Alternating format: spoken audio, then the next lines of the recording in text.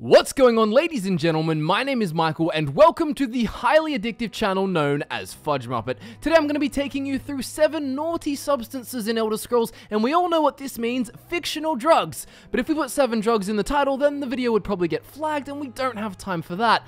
There are many illegal, highly potent substances that people get their hands on in the Elder Scrolls universe, some of which can only be obtained in certain oblivion realms. The final fact I tell you about with substance number 7 is truly gross, but in a fascinating way, so make sure you watch it till the end, and without further ado, let's get into it. The first substance on our list is moon sugar. This crystal powder comes from Elsweyr, and in Skyrim you would have seen it being sold by the various Khajiit caravans that roam between cities.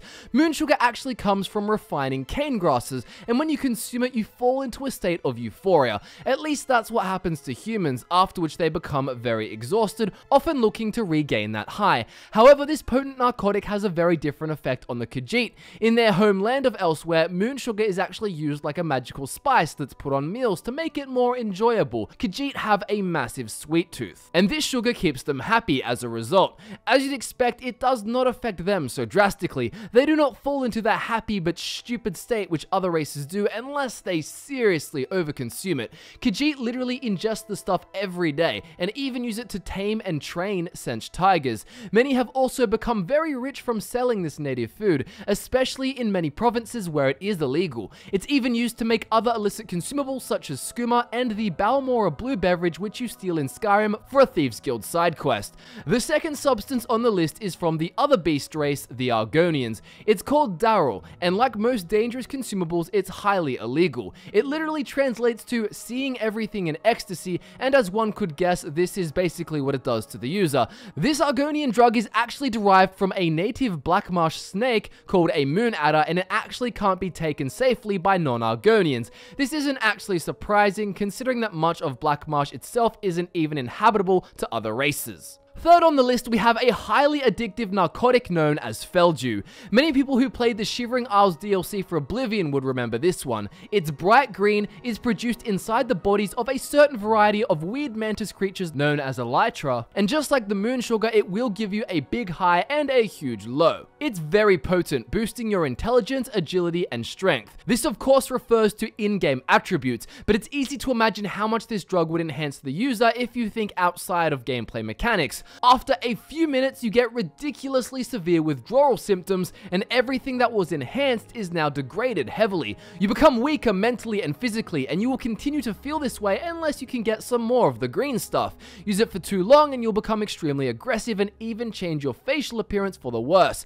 However, there's a special chalice known as the Chalice of Reversal, which resides in the Shivering Isles. This lets you indulge in FudgeMuppet constantly, as using it inhibits withdrawal symptoms and cures addiction permanently. Next up, we've got drug number 4, but this one is considered a legal drug in Skyrim. It's called sleeping tree sap. It's known for making people feel much healthier for a while, and as a result, it's highly valued. It's not exactly the naughtiest substance to be on this list, but it does have side effects which can lead to blurry purple vision and temporary slowness. This can lead to it being abused for fun, although you'd be much better off selling this stuff to Khajiit trading caravans, as they're known to pay a lot of coin for samples. Getting hold of this prize drug isn't really hard either if you know where to go. It's obtainable at the sleeping tree in the Whiterun Hold, and you can harvest the sap using a spigot that's installed on it. The 5th substance on our list is the notorious skooma. This is refined from moon sugar, and the Dunmer perfected the drug when they added in nightshade. You can take it in liquid form or smoke it through a pipe by vaporizing the liquid instead.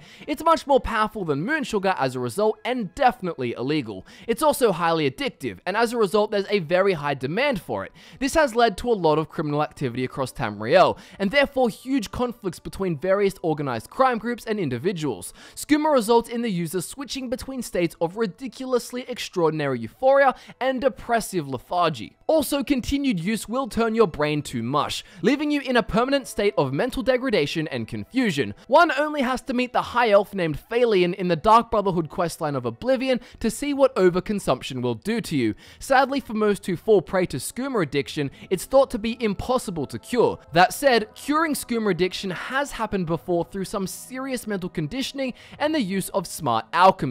Like moon sugar, Khajiits have quite the resistance to skooma. However, due to their love for it, they often face problems with addiction too. It's a lot more potent than moon sugar. It's even used in their ceremonies though, but those are sternly controlled by the moon bishops.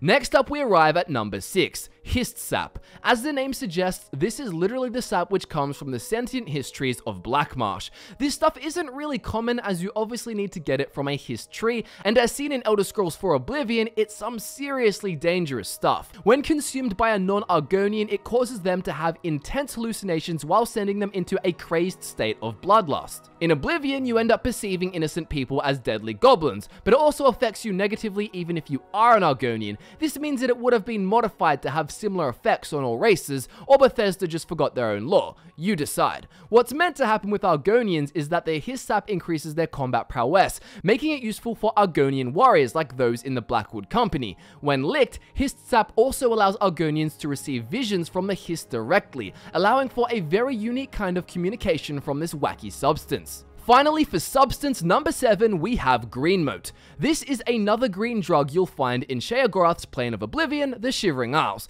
Now, with the other drugs mentioned, the negative consequences do suck, but boy, you do not want to overdose on this one. Too much Greenmote will actually cause your heart to explode, causing you to instantly die of blood loss. This narcotic is a light green powder, and the unrefined version of it comes from mushroom tree saplings found in Mania. Obviously, the citizens of Mania don't take this substance to blow their hearts up, so they take it in much smaller quantities. This allows them to feel intense acceleration and delight. In-game, it also gives the player night vision and increased speed, endurance, and personality. It does blur vision as well though, and decreases your brain power and strength.